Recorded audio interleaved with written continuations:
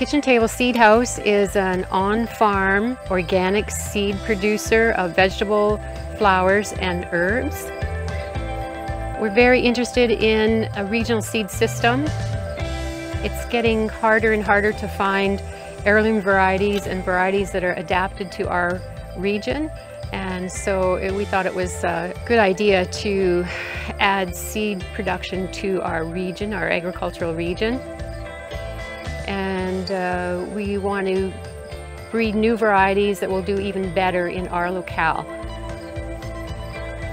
A lot of seed is being grown in very specific areas because it's the best geography-wise, best weather-wise, but that makes our system really fragile. It's important to be a little more resilient, maybe focus a little bit more on our local production, no matter what it is. We have a bit of a microclimate on Wolfe Island, which is nice. We often get showers that come through that Kingston itself may not get. I mean, there's a deep agricultural history to the island as well, back from the 1700s, so we're being well supported by the community. My name is Kathy Rothermel, and our farm is Kitchen Table Seed House.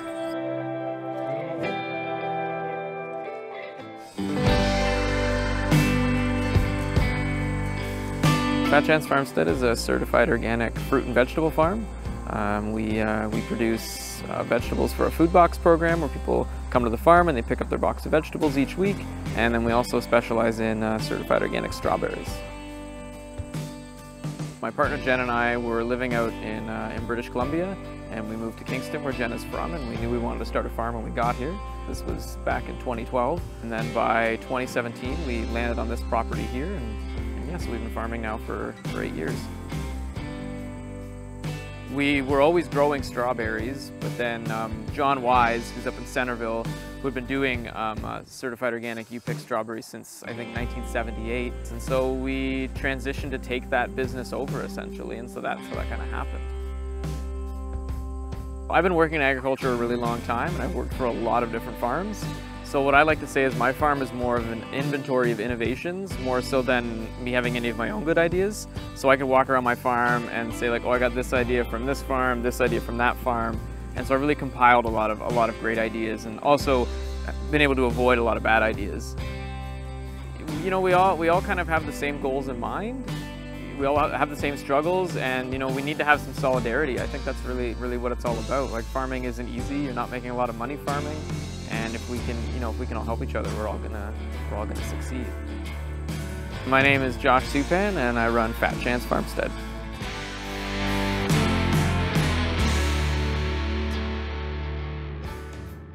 I love the piece in your video, Josh, where you say that it's your farm is an inventory of other people's good ideas, and you don't have to come up with your own good ideas. That must speak to sort of the interconnectedness of the agricultural community. For sure. Very cool.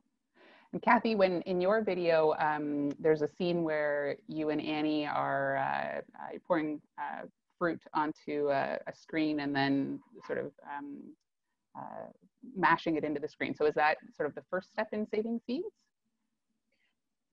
Each seed crop is quite different, but we call tomatoes a wet seeded crop. And what we do is we mash up the fruit by rubbing it over a screen, or using, we even use the end of a 2x4 as a mallet to crush the fruit. And then we let it sit for 3 days, generally speaking, to ferment. There's a gel coat around each seed capsule and tomatoes, and it's full of germination inhibitors that will prevent the seed from germinating. So we need to remove that gel coat because it's slimy, for starters, but we do that with the fermentation process, and the microbes in the gel coat will start to ferment and be eaten, and eat the gel coat around each seed. And so what you were seeing there is the first step of it is crushing the fruit, and then the next step is letting it sit for 3 days. And then you saw there was a jar that we were pouring seed into. Mm-hmm. So that's after the 3 days Then we're cleaning the seed by decanting off the material that floats to the surface. And then we're left with heavy, clean seed at the bottom of those jars that we then decant onto a screen and dry. Okay, very cool. So we have I think there's 5 attendees here, and one of them is a class from the grade 5-6 class from Winston Churchill. And we have a number of questions that they submitted in advance. So I think what I'll do is just jump into those questions, and Kathy and Josh, feel free to jump in with answers wherever you like. And then, as I said before, for anybody who's on the call as an attendee, please feel free to ask a question at any time, either through the Q&A panel or by raising your hand. Okay, so we'll get into the first question. So how can you tell that soil is healthy? What are some of the telltale signs? Josh, do you want to take that one to start? Sure, yeah. I mean, there's lots of different ways to tell if soil is healthy. For one, if you have your hands in the soil and you're finding lots of bugs and worms, that's a good sign of a lot of activity, which means you have a living soil, which is kind of working alongside you. Wonderful. Do you have any additions there, Kathy? Sure. I was just reading about a farm soil health specialist, and he was talking about going out into your field and taking a shovelful of soil. This is something you could do even in your backyard, and putting the soil, a shovelful of soil, into a box or onto a screen, and separating it all out and counting how many earthworms you have in that one shovel of soil. And if you have 20 or more, you have really healthy soil. So if you don't have any worms in that shovelful of soil, you're in trouble because you don't have anyone helping you keep that soil healthy. Okay, so lots of earthworms equals healthy soil. So I'm not sure if it's a question exactly, but leading on to that, how do we make soil healthier, or what do you do to make your soil healthier on your farm? Josh, go ahead. Okay, yeah, sure. So we do a variety of things. One thing that's really important on our farm is we do something called cover cropping, and so that means we're putting plants in the ground, essentially seeding things that we aren't going to harvest, and their sole job is to basically feed the soil. And so when we're not growing strawberries or vegetables, we'll plant things like oats or peas or buckwheat and many other things like that. They're gonna grow in the soil, and then eventually we'll work them back into the soil, and that will become food for those worms and those bugs, and then also the smaller biodigesters, as we call them, that you actually can't see with your eyes, and that's helping feed them to keep them growing and to multiply. So you end up with 20 worms per shovelful. So is it safe to say that if you don't have worms in your shovelful, it's because they don't have food to eat? They don't have any of that good biomaterial to consume? Well, that's part of it. Yes, that's true. And the other thing that we try to do on organic farms is do less tillage. So if you think about your soil as a city full of high rises and schools and churches and all sorts of buildings, if you do a lot of tilling, every time you pull your discs or your plow through the soil, you're tearing down those high rises and parks and schools and rearranging them. And so it takes time for the community, the soil community, to rebuild itself every time you drive through or pull any sort of piece of equipment through your soil. So we do as little tillage as we can get away with. We still do some because we have heavy clay soil in our area, and in the springtime it's quite compacted from the winter season. But so that's one other thing that we do to try to keep our soil healthy, is to limit the amount of equipment that we pull through a field. Okay. And so another question from the Winston Churchill group that's along the same lines here is, what can I do to make the soil in my yard healthier? So if we're not thinking so much about a garden or a farm field, what can we do about our yards? Kathy, do you want to start with that one? Sure. I'm really excited about that question because I think there's lots you can do on your own in your own city yard. And one thing that we really like to promote for backyard gardeners is mulching. So if you have a garden in your backyard that you've grown some vegetables in over the season, instead of leaving it, pulling out all the plants in the fall and leaving it bare soil, it's a really good idea to bring in some mulch, some straw, or maybe leaves that you've collected from your yard and put a layer on top of your vegetable plot, because that's like a nice big heavy blanket that's going to protect your city of biological creatures in the soil.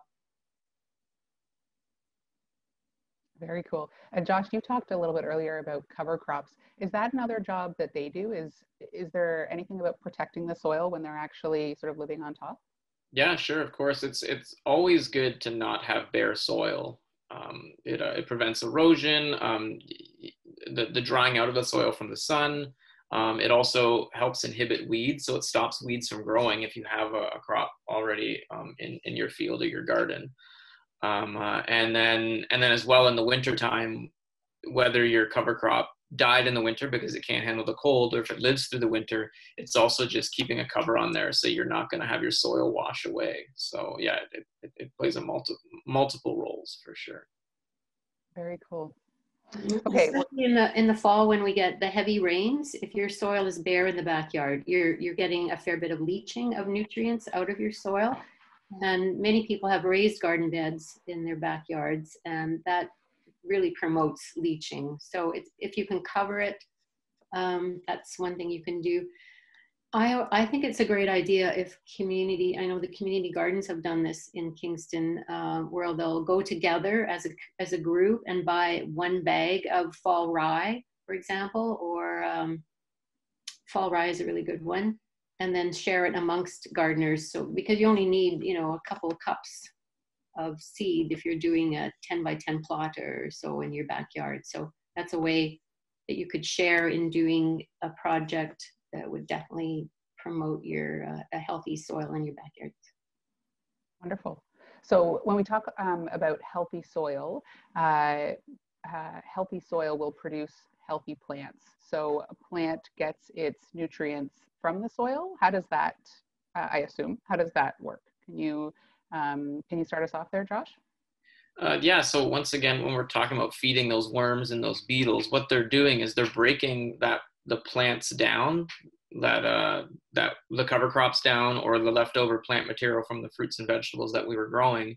And then they, essentially the worms and the beetles, they, there's no other way to put it. They basically, it's their waste, so they poop it out, and then it's in the soil, and then that becomes food for your plants in the future. Because your tomato can't eat fall rye, but your tomato can eat when the worm had eaten the fall rye, if that makes sense. So that's kind of how that works. Right. So then when you put the tomato seed into the soil, how does it get those nutrients? It just sort of absorbs them from the soil? Kathy? Sure. So plants are an incredible ability through their root system to access nutrients through the soil. And not only are they're uptaking nutrients, but also there has to be a really critical balance. There is a critical balance between the amount of water and the amount of oxygen and the amount of nutrients in the soil. So there's a intersection between those three components of soil that allows the plant, and this is, the biologist would have to weigh in here on more particular details, and maybe your teacher as well, on the actual process of the plant's ability to dissolve minerals, calcium in particular, phosphorus. There's a balance between all of the minerals in the soil, in healthy soil, that allows the plant to easily take up nutrients that it needs to be healthy. But the balance between the amount of air and water and organic matter in the soil is really critical. And it's one that we have to work hard at in our area in Eastern Ontario, because our soils are pretty heavy. So tends to be less oxygen available. In Western Ontario, it's much more loamier soil. It has more humus, and it's lighter. And so it's easier for plants to do what they need to do to stay healthy. We can still do it here, but we have to work a little bit harder. So what kind of things do you have to do? I assume, if there's not enough to maintain that balance, if there's not enough water, it must be fairly easy to add water, assuming you can get it. What do you do if there's too much water, if there's too much rain? Yeah, I mean, that's more of a long-term solution, right? The more organic matter you have in the soil, the more ability the soil will have to absorb that moisture. But yeah, that's where the soil building and building healthy soil kind of comes into play. And also good site selection, right? Like not everywhere is ideal for growing vegetables or annual crops. Sometimes certain areas are just better for perennial crops or just grassland for pasture for animals. So it's like there's kind of a few moving parts there. But yeah, if it's raining all the time, there's sometimes you just have to wait it out, or I don't know. Yeah. Do you have anything else to add there, Kathy? There's quite a number of farmers on Wolf Island and in Kingston area that do put in drain tiles. So they actually they make big trenches through their fields, and they lay a pipe about 24 inches deep, and that acts as a drainage system in the spring. I'm not sure it's allowed in the organic system. Yeah, yep. It is. Okay, so that's a method of increasing the soil's ability to drain in the spring, because that's when the biggest problem is in the spring, when you want to get on the field early to get your crop in, but it's too wet. So tile drainage is a way of monitoring or modifying your fields to allow you to get in. And I think it's like up to 2 or 3, it makes a difference of 2 or 3 weeks, which it was a big window for grain crops, cash crops in particular. We're experimenting a little bit on the other side of that. So we're trying to do raised beds. I've seen it done in Japan, where on quite heavy soil, they've made basically little mountain peaks in their fields that might be 18 inches high, and they're one right next to the other in long furrows. And so then in the spring, you get drier soil in that top part of your bed. It does work. We did plant peas that way this spring, and we got them in earlier than we would have if we just planted into the flat beds, flat field. Interesting. Okay, so long-term, pay attention and build healthy soil. Pick the right site, and then there are a couple of different ways you can manage drainage on your site as well. So very cool. I do have a question here that's been submitted by one of our attendees, and maybe Josh, if you can address this first. The question is, how late in the season can I plant a cover crop, ryegrass, clover, buckwheat, radish, on exposed soil? Yeah, I mean, it depends on the cover crop. Like buckwheat is something you would not be planting now. You'd be planting that in June or July, as it needs the warm weather to grow properly. We plant a lot of oats and peas. That's something you're going to want to plant in late August or maybe early September. But if you want decent growth, late August is better. And then on the later end, fall rye, and vetch. We often plant vetch with our fall rye. You can plant that. I mean, I've had it germinate planting it as late as November 1st, but really, like, I'm hoping to get all my fall rye in by the end of this week if you want some decent growth, but it'll grow pretty late. And same with winter wheat. Like, you could plant winter wheat as late as, say, the 3rd or 4th week of September, but you're not going to get as good of growth if you don't plant it a bit earlier than that.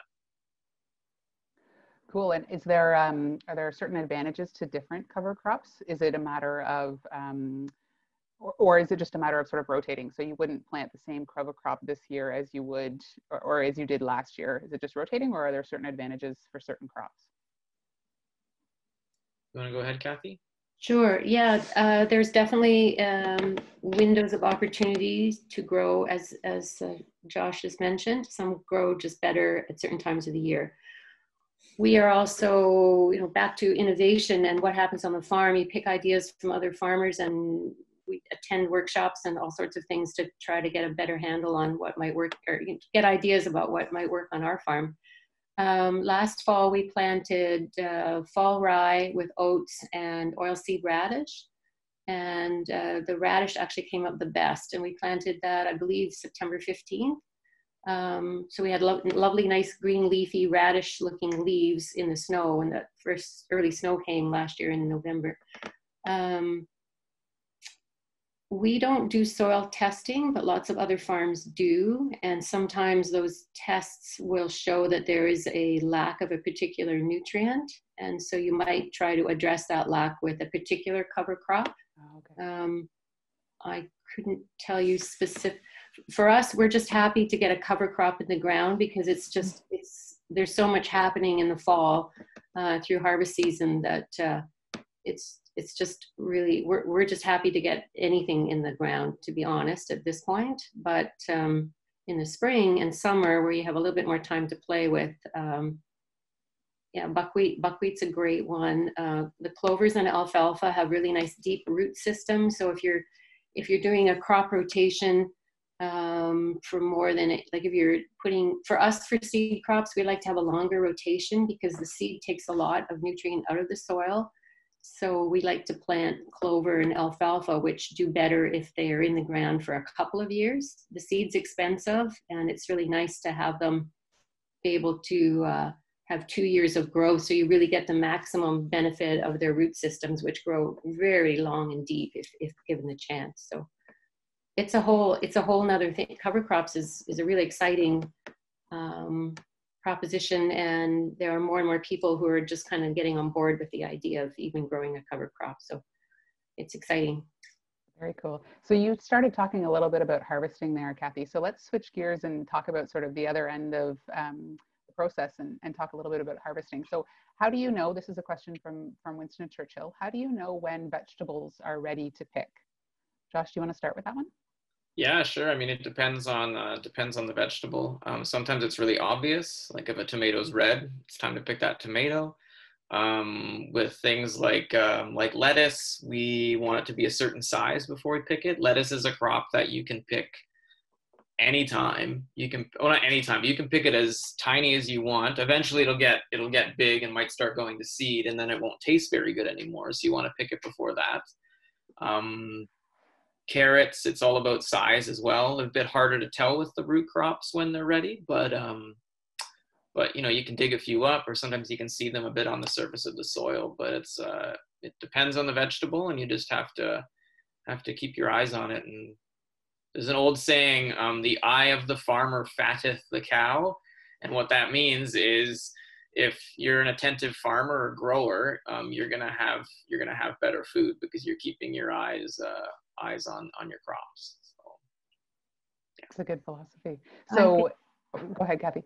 I think that's a really good point, that good farmers are observant, and an awful lot of knowledge is gained by being out in your field and taking a look every day at your crops, especially as they get close to maturity, because there's very small windows where it's really at the top of its game, where it's really like perfect. And if you're in the market gardener world, that's when you want those crops to go to. You kids who are going to be cooking with your parents in the kitchen, you want to have just that right window. So observation is just critical. And as Josh said, it depends on the crops. Each one is different, but tasting them out in the field, if it's fresh green beans, you're going to taste them. And if they're tasting good and looking good, then that's the day to pick. So we know that certain vegetables come into season at certain times. Do you have much power to control as a farmer sort of when you can put them in the ground? Like, could you plant tomatoes way earlier and then they'd be ready way earlier? Or is there a certain sweet spot where you kind of have to plant certain vegetables at certain times? Kathy, do you want to start with that one? Sure. Again, it depends on the crop. Crops that are originated in warm climates, there's a smaller window. So tomatoes and eggplants and peppers, we plant as early as we can because they need a long hot season. But there are many other crops that you can grow later in the season, or we're doing a radicchio trial right now. We have 7 varieties of radicchio, and we planted them in the middle of July, and we're just eating them now, and they're going to be good for like probably the next 2 weeks. Josh, you might want to come and have a look. And so some things you can plant in the spring, and some things later in the summer for a fall crop. And things like lettuce, you can plant every 2 weeks through the whole season, and which is what market gardeners do, so that you get a fresh crop every 2 weeks, because their season is so short. So you need to plant repetitively through the season. Okay, that makes sense. Do you have anything to add there, Josh? No, I think that was pretty good. So I have a couple of specific questions. One of them is, how much soil do you need to grow potatoes? Josh, do you do potatoes at Pat Chance? Yeah, we do. Well, my farm, we're up in Harrowsmith, and they call Harrowsmith the gateway to the Canadian Shield. So that should tell you that we don't have a lot of soil here. We have spots on our farm that we've got no more than 6 inches of actual soil depth. We try not to farm on that too much, but there are some spots where we do. The more soil you have, the better your crop is going to be. Yeah, I mean, I don't know exactly how much soil you need, but you probably want it like 12 inches minimum would be pretty nice. So, but people grow potatoes in buckets and in like big bags or in raised beds, like yeah, because you can just keep piling more soil on top of potatoes. It's kind of a fun thing to do. But yeah, the more soil you have is always better than less soil, but we all don't have the same things to work with, so. So I'm going to jump to one of the other questions off of what you just said there, Josh. You talked about raised beds. If somebody wanted to start a garden in their backyard, hasn't gardened before, whether they do raised beds or just in the ground, is potatoes a good crop to start with? Or what would be your suggestion on a crop to start as a gardener? Me or Kathy? Go ahead, Josh, and then Kathy can chime in. Yeah, I mean, potatoes are an easy one to grow. You just throw the potato in the ground. Starting a garden with transplants, so there in the springtime you can a lot of local farms sell transplants like tomatoes, peppers, kale, cabbage, things like that. Transplants are really easy to start with too, because the plant's already growing when you put it in the ground. Yeah, those would be my thoughts. Kathy, do you have a suggestion for a place to start? Yes, I think a great place to start, especially with kids, is with peas and beans. They're nice direct seeded crops. It's a nice large seed. You can easily space them out. Whole beans are really fun for a small space. If your mom or dad can build you a trellis, then you can grow pole beans, and then you can stand and pick your beans when they're ready, which is kind of fun. And it also makes a pretty wall on the edge of your garden. And as Josh says, it's easy to buy tomato transplants or peppers, a couple of each, and then you've got a ready-made plant to pop in the ground and watch it grow through the season. Awesome. And then harvest all those delicious tomatoes for August eating. What is your favorite vegetable to grow? Kathy, you want to start with that? I really like beans. And it's funny because we always talk about what you ate as a kid and how that influences your future likes. And my mom used to cook green beans with caramelized onions, and I just thought that was the best thing ever. So I really like growing beans as well, because it partly reminds me of when I was a kid when my mom made this bean dish. That sounds delicious. And Josh, what's your favorite vegetable to grow? I never ate this as a child, or even as an adult until maybe 10 years ago. But it's kohlrabi. Kohlrabi is my favorite vegetable to grow. Yeah, it's a really weird looking vegetable. It's in the same family as broccoli and cabbage. We grow a ton of them. We grow a fall kohlrabi, a lot of them, and they can get like bigger than my head.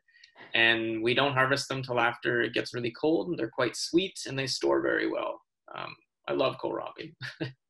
So how do you prepare it? Would you cook it up like you would a broccoli, or what's your favorite recipe? We eat about 95% of them raw. They're Okay. a great, in the wintertime, there's not a lot of raw vegetables you can eat. Like there's carrots and there's not much other than that. And so kohlrabi is another great raw crunchy vegetable you can eat. Our kids love it.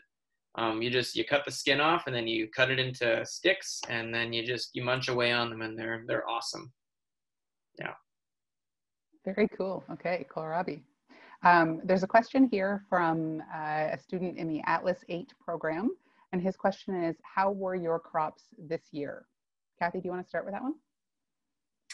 Yes, well, we started off really well in April and May, and then we had a hailstorm here on June 14th, I think, with hail the size of marbles, and everything was planted out in the field, the tomatoes, the peppers, flowers, the peas, everything was out, and we got hammered for about 90 seconds.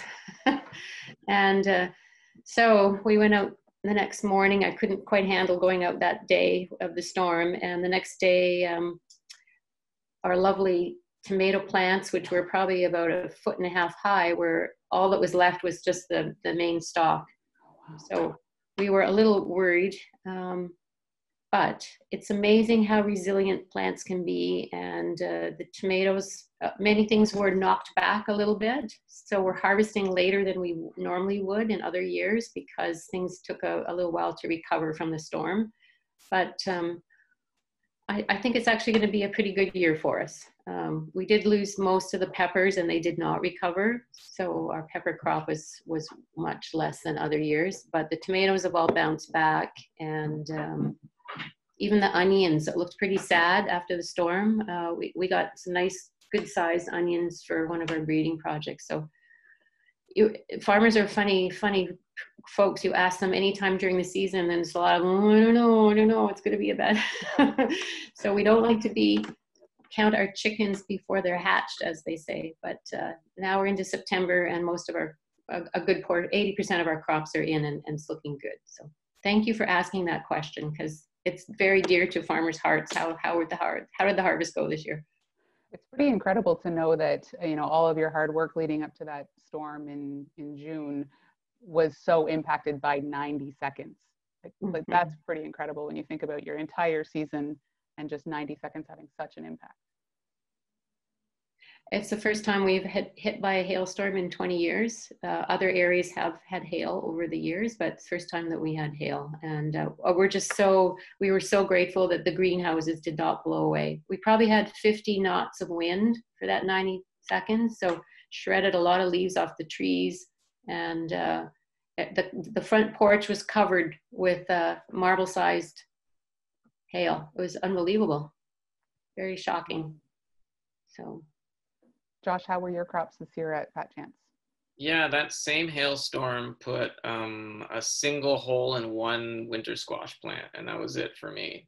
Wow. So it didn't affect us at all, which was, we were pretty worried as well. Overall, our season's been really good. It was super dry for a really long time, but I mean, this is the third year in a row where it's just been bone dry, basically from mid-June till sometime in August. There's a friend of mine up in Centerville who does he's an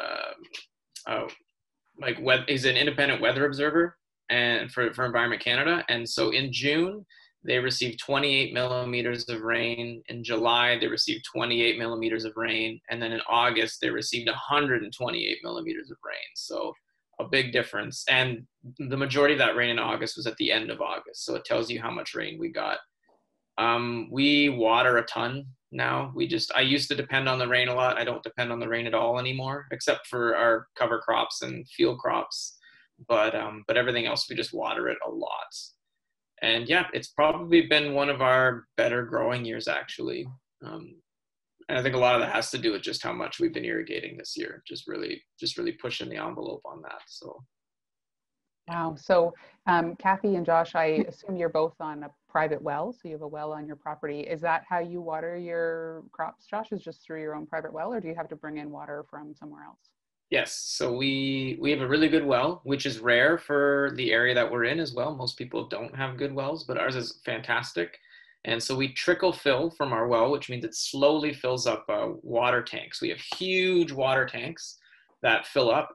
And then we have a 1 horsepower pump, which is a pretty big pump that then pumps the water from the tank out to the field, and then we irrigate in a wide variety of ways. On our old farm, we did not have that sort of system, so we were trucking in water, and so we were paying a company to come in and fill up our water tank on a regular basis. And then I think it was 2016. It was so dry and it was getting so expensive that I started trucking the water myself, and it became a full-time job, and it was it was pretty exhausting. So wow. And Kathy, do you have a sufficient well on Wolf Island as well? I think organic farmers in general like diversity in all things, including where their water comes from. So we collect rainwater off our barn. We have a big old barn, so we have several big tanks that fill from there when we get rain. And we also have a pond. So we're pumping up out of the pond into one of the tanks in the barn, and then drip irrigation out to the field. But yeah, we did a lot of watering this year as well. It was dry. We do have a well that we use for the greenhouses that we pump out of into tanks that are in the greenhouse. So water is definitely an issue, and I don't anticipate that our dry summers are going to go away. I don't know. That it's hard to predict. We don't know what's going to come for the future years, but right now it seems we're in a dryish spell. So. Mm-hmm. I have a question here that's just come in from Erin Coble, who I think is the teacher with the grade 5-6 class at Winston Churchill. And she says, your answers have been great. Thank you so much. One more question if there's time. What is the most rewarding part of being a food growing farmer? Josh, do you want to start? And then Kathy, you can add some thoughts. Sure, yeah. I think all farmers grow food. I think the most rewarding thing for me is just having that we have a direct connection with all of the people who eat our food. We pretty much sell everything directly on the farm, so people come and get the food, and so we get to meet them, and we just know that we're one part of the community food system, and that's nice to know that we're a part of that. Wonderful. Kathy? That's a great question, and one we talk about a lot, because it seems that we're in a time in general in society where we're being asked to quantify so many things in our in what we do. And I think farming is a lot about qualities that we can't measure. So the satisfaction that Josh is talking about with meeting folks who are eating your food, it is a very heartwarming, connected feeling of doing something really good for our community. And that's how I feel. I love being out. I love being out in the field. I love working outside. It took me a long time to figure that out, but I really like that part of it. I love the seasons. I love the way it changes. The job changes season to season. I used to not like winter, but now I love winter because it's a change from the heat of the summer. But I think I like thinking about the food system in general, and then the seed system in particular. And Josh is also part of the National Farmers Union, and we really believe strongly in the family farm and having people growing food close to where we live and work. And that's what we believe. We value that idea of growing locally and having people in our community eat the food that we grow here. So I think I like that. Those are wonderful answers. And I think that's what, that speaks to the spirit of Open Farms and the reason we're doing this event now for the third year in a row. It's really about, bringing all of the amazing things that you guys do and that passion that you have for producing healthy food for your communities and trying to really help the people who eat that food or who could be eating that food connect with you. So sort of fostering that connection. So it's really wonderful. Thank you for that question, Erin. That was great. And your participation and your class at Winston Churchill has been fantastic. There's another question here from Gary, and this is back to water. And I think maybe specifically for you, Kathy. So are there concerns with pumping water from Lake Ontario or the St. Lawrence River if you have an organic garden? Is there a lot of residual biocide in the water? Can you answer that one, Kathy? That's a good question for the Waterkeepers Society or Waterkeepers Association as far as what's actually in the water these days. I do know there's one couple on Wolf Island, they're long-term residents, and she drinks the water directly out of the river on the north side of the island here, and she says she will do so until the day she dies because she should be able to do that. So am I doing that? No. I don't think there's a problem pumping directly from the lake onto your farm. I haven't heard of anyone having any issues that way. I mean, all the municipal water systems upriver are treated, as far as I know. But yeah, I couldn't answer specifically what is in the water, but I don't know of any problems. Okay. And that's a great question, Gary. And like Kathy said, the Waterkeeper Society is a great resource. You can probably find them online. And if not, I could always send you the link after our session as well. So we've got... Go ahead, Josh. As a certified organic farm, we do have to test our water, both for washing our vegetables. We use the same water for washing our vegetables as we do for irrigation, but so you have to do testing. And I know we had looked into digging a pond, and we spoke to our certifier, and there would still be lots of testing that would have to be done, especially when you're drawing from surface water. But yeah. That's not for using on the field, but that's for cleaning and processing vegetables. It's definitely right, absolutely. For us. We had to, so our house water is on a UV system, etc. And that's the kind of system you would need in place if you were using your stored rainwater or pond water for processing vegetables. Yes. Right. Okay, so if you got your well water tested and it didn't meet the standards for organic, you would have to put a system in place that would kill bacteria, or what would be in the water that's not allowed? Bacteria? Yeah, because it's going on food that's out to the like right to the public, right? So yeah, you can't have things like E. coli getting onto your food through the water. So okay, that makes sense. And we have a really good system in Kingston. City of Kingston runs the water testing service right down there by the courthouse. So you just go in with a water sample, they send it into the lab, it comes back to you whether you've passed or not. So yes, that's definitely part of any vegetable growers in the areas, part of their protocol. Okay, very good. So we have about 9 minutes left until 10:30 when we're going to wrap up the session. So if there's any attendees that have a question they really want to get answered, if you can pop it into the Q&A or raise your hand and we'll make sure we get that answered. I've still got a number of questions here, so I'm going to keep going with those, but I'll for sure look at yours if you pop it in. So here's an interesting one, again, from that Winston Churchill group. How can you tell if plants or trees have a disease, and why does this happen? I assume the why is probably quite dependent on the plant or the tree and the disease itself, but maybe to start with, how can you tell if a plant or a tree has a disease? Josh, do you want to start there? Yeah, observation is the biggest one. So looking at the plants and knowing what to look for is kind of key. I would say that's what we do. We're always on the ground, like checking out and seeing what's happening. Whether we take action is another is a whole other question.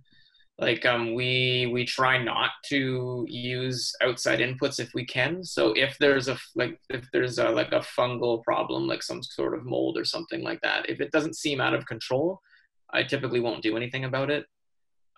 We've had an issue on our apple trees for the last couple years with really bad cedar apple rust, and so we have been applying something called Bordeaux mix, which is it's just well, technically speaking, so it's copper sulfate and lime, and you just mix that together and spray it on the plant.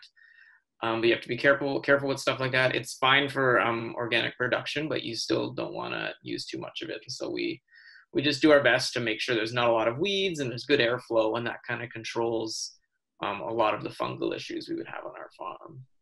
So when you're out there observing in the field, what are some signs of disease? Would it be mostly like a discoloration of the leaves, or?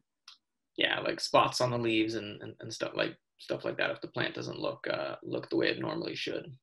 Okay. And so if you decide not to treat something, there are some diseases or molds or whatever that will just resolve themselves. They'll just get better. Maybe, or they just aren't out of control enough that I'm too worried about it. And I mean, sometimes I've been burned for doing that. Like all of a sudden it just spreads like crazy, and then you've got a huge problem.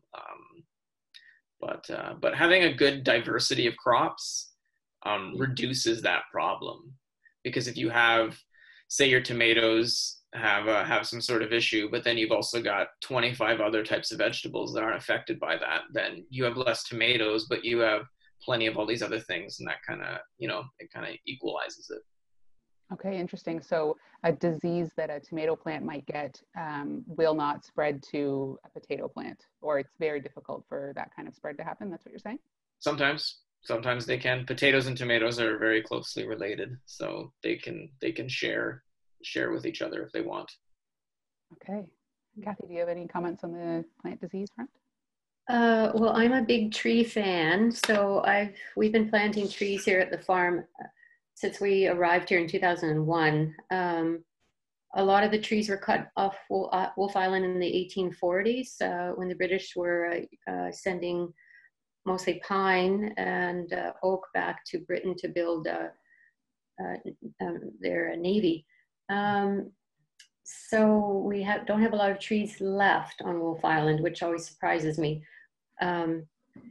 But I think looking for disease, so we've had sugar maple with the nice black spots on it, and you've probably seen some of those in the city as well. It's a fungal disease. If the plant is healthy, if the tree is healthy enough with its location and it's happy, it can usually fight off some of those diseases. And I guess we're